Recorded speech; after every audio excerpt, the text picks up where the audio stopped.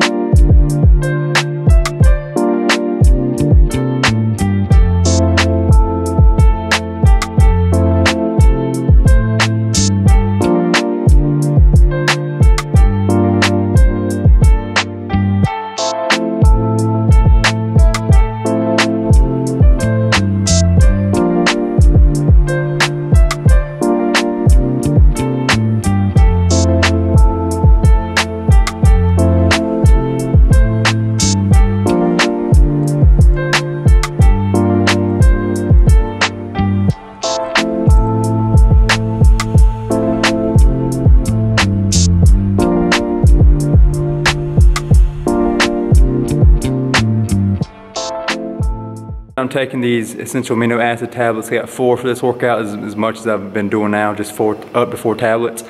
That may change in the past, but that's what I'm doing now. It's the only supplement I'm taking, like workout wise. I'm not taking any pre-workout.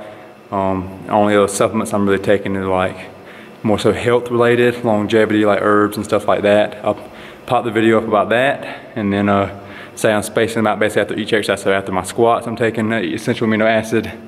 After my lunges, I'm taking essential amino acid.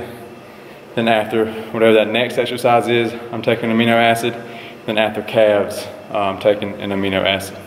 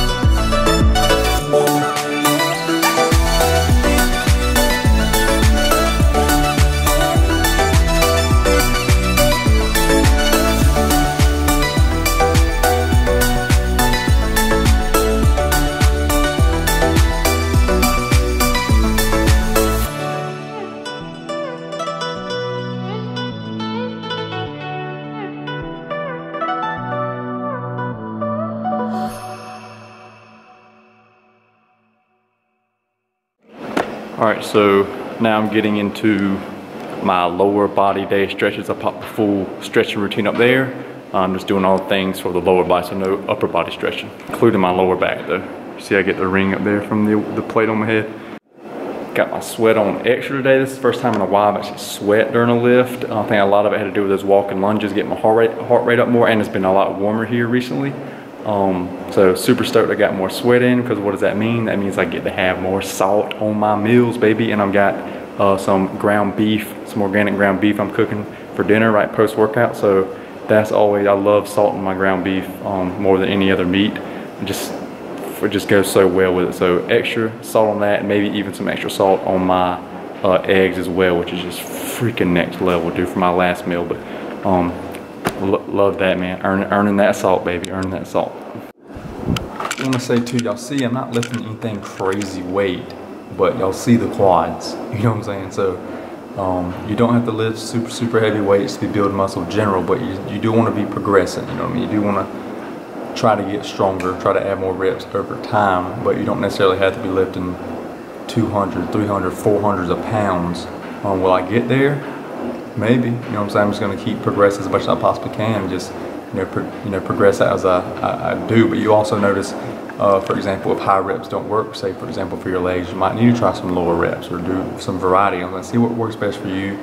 But even I've experimented all around. So I've been experimenting more recently with lower reps / heavier weights on this, the bulk I'm cutting down from, and yeah, so just gonna keep experimenting. But I've said it since basically day one, like, don't need heavy weights to build muscle. Okay, so if you're concerned more with your joints, not necessarily saying that heavy weights messes up your joints or anything, but you can do it safely. But there's a point where you go too heavy too often.